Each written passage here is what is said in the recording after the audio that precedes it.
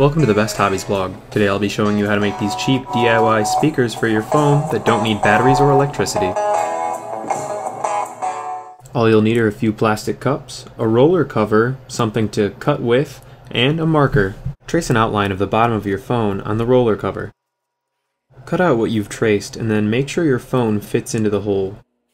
Now use the roller cover to trace a circle around the side of one of the plastic cups. As you can see, the tracing doesn't have to be perfect. Cut out what you've traced and then repeat the process.